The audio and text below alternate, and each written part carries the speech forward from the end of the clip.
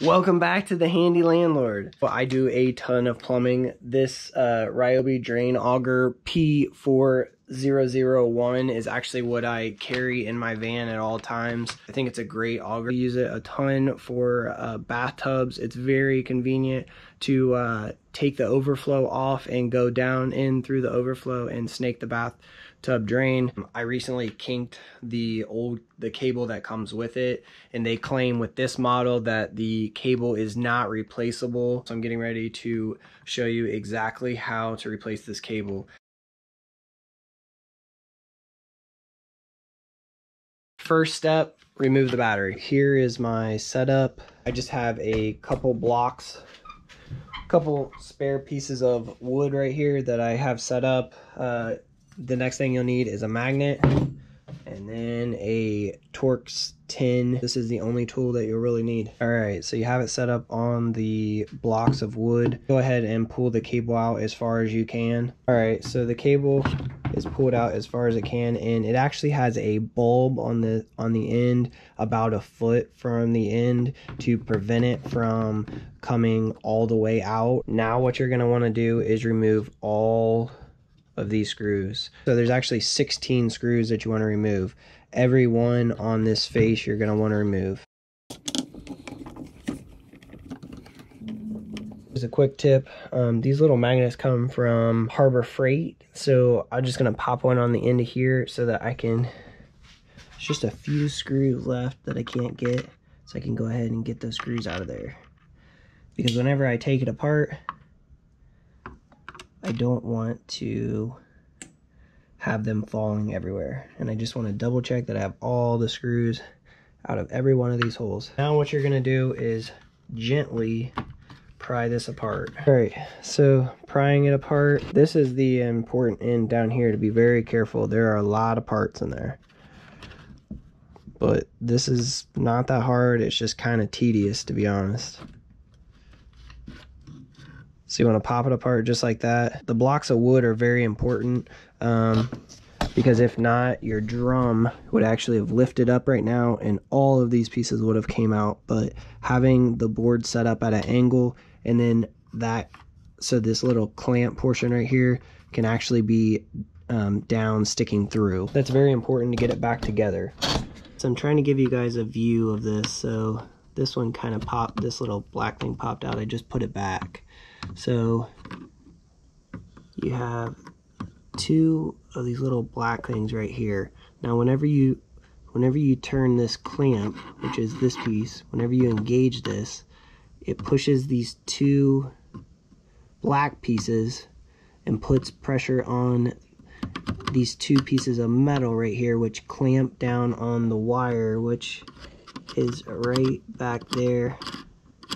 These two metal pieces on each side clamp down on that wire. The auto feed feature, how the auto feed feature works is you actually pull up on this black handle portion right here, which puts tension on these bearings down here.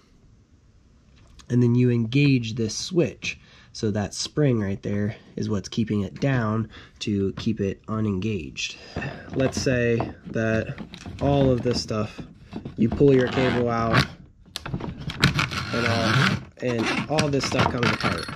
Oh no. Alright.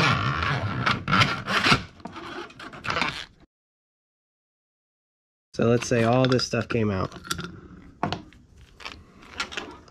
All this stuff either came out, so all of your mechanism right here came out. One thing that can happen is your cable is actually stuck inside of the drum.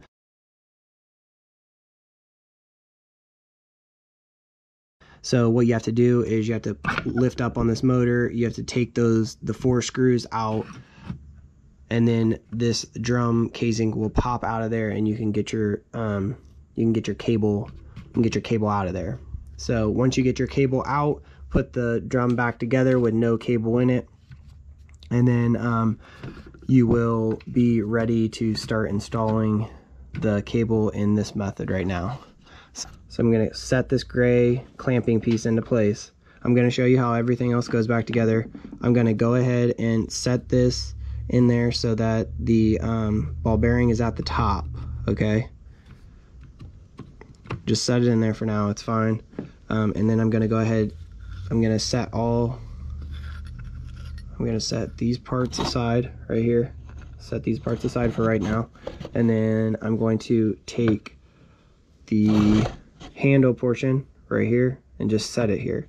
And now I'm gonna feed in the cable, and then take the cable end, which is this end right here, feed it through. You're gonna feed it through here. If stuff kind of comes apart, it's no big deal.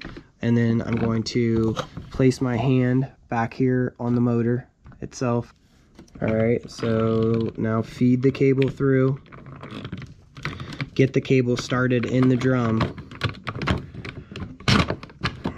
You gotta kind of work around. It's pretty tricky.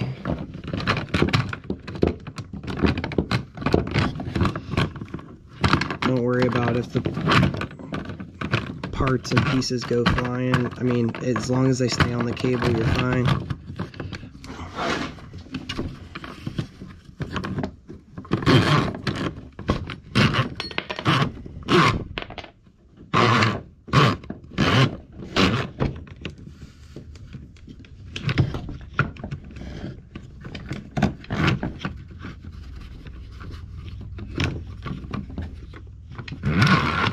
Alright, now we're at the bulb portion, which is that right there. So you want to get the bulb into the drum. Alright, so the bulb's into the drum. I'm going to take a clamp and clamp down the cable to the actual table itself. So what you're going to do is you're going to take these two clamps, or yeah, they are part of the clamping mechanism. What you're going to do is you're going to take these and they slide in the slot just like that. And this is where it gets tricky because there's two of them. So there's another one on the other side.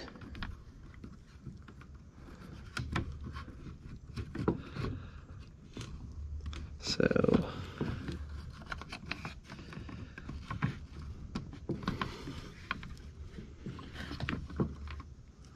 take your hex and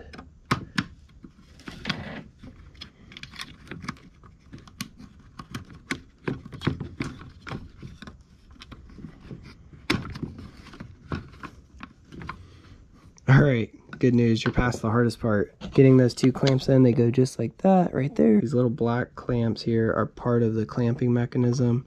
You want to be careful putting these in because you don't want to knock your, can kind of lift up on this, and then they go just like that. That one went in smoother than expected. So just like that. That's how they go. And then now this one sits in just like that right there.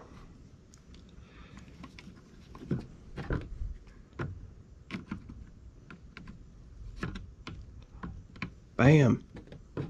Easy. Alright, it's not too hard, it just takes a lot of patience. You do want to make sure that your motor stays in the groove and that these wires right here, the red and black wires, stay down in there. The motor is seated right now, and you can actually tell it's seated because of this little thing right there, rest on the green housing. So, and then that's how it goes. Alright, so let's finish it up. Then you're going to want to slide this handle through, and what you do, just like that right there, and then hopefully that's, there, you'll see that. So that's how the lock goes. Forgot you got to kind of pull that out and do that at the same time. Alright, so now the handle's in place, and now put your spring into place.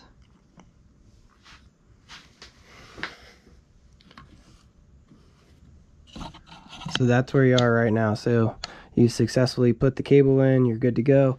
The motor's pushed down. Double check those wires because they really want to come out. And now what you are going to do, slip this housing on. Now I like to start right over here. Start putting this end down, and then I just slowly work my way towards the front.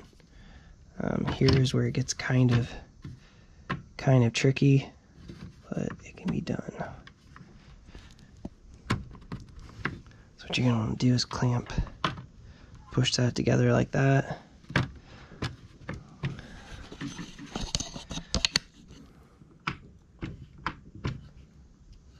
Double check it.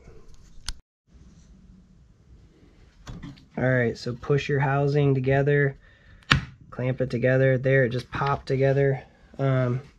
Just go around. So what you're going to want to do, go around to this front and make sure that this is all popped together. Just be careful not to just push down, because it's going to want to come apart if you just start pushing it down. That bearing is kind of probably still trying to push up because the cable has a little bit of tension on it. Make sure that you leave your clamp on the cable until you are all done. What you don't want to do over here is push down. You want to pop your screw in one of these holes and then get it tightened up so that everything stays together. Okay, so I'm gonna go through and pop all these screws in, and then I will show you guys how to push the rest of the cable in. Alright, so I currently have all the screws in. What I'm going to do is release my clamp over here. Double check that everything's tight. What I'm going to do is just start, I'm going to feed all the cable in. Now the only thing to do is to test it out. And that's reverse. Forward, clamp works, and then the only thing left to check is the auto feed. The auto feed, you actually pull up on this and then push that black thing in. And there you go. Congratulations, you just replaced your cable in your Ryobi drain auger that they say is not replaceable.